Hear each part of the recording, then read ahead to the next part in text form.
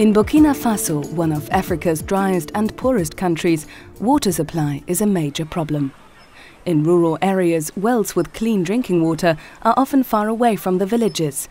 It's the women and children who set out on the long way carrying buckets and canisters every day. It takes 1 hour for Melissa and Eleanor to reach the well on foot.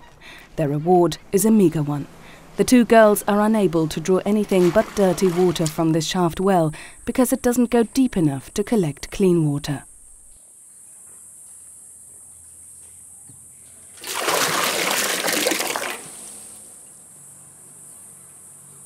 The load is heavy as they start on their way back home together. But now Melissa has to hurry. The third period has already begun at school. All the same, today she once again arrives far too late. Eleanor doesn't even make it to school at all. Melissa and Eleanor's experience is shared by many other girls in Burkina Faso. They spend hours fetching water rather than on their studies at school. Their teachers frequently have no way to help. Le problème d'eau, effectivement, c'est un problème qui empêche même les filles de réussir pratiquement à l'école. Quand vous voyez, même il y a beaucoup de filles qui ne sont pas là parce qu'elles sont allées pour chercher de l'eau. Elles viennent, pendant ce temps, on est en train de faire les cours. Et d'ici qu'elles arrivent, on a fini un cours, elles viennent seulement, c'est pour recopier et puis aller apprendre sans comprendre. Donc, ce qui fait qu'elles ne peuvent pas évoluer. Believe it or not, fetching water causes the girls to lose 1 to 2 years of schooling.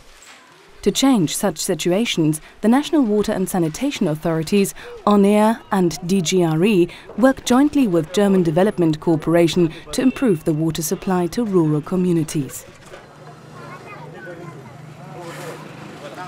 Only deep wells can access clean drinking water. Water towers surface reservoirs and ensure that water is steadily distributed. Most of the numerous new water points are now only a few minutes' walk away. Ça éviterait également que les femmes gagneront du temps. Parce que le temps qu'elles vont mettre pour chercher de l'eau, elles gagneront du temps et elles s'occuperont également de leurs activités commerciales. Nous sommes dans une crise d'eau. Et vous savez, comme je l'ai dit, l'eau c'est la vie. L'eau est à la base de tout.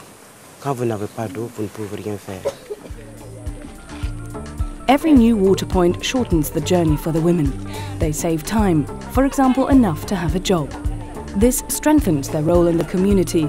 Someone who earns money has more influence on family decisions.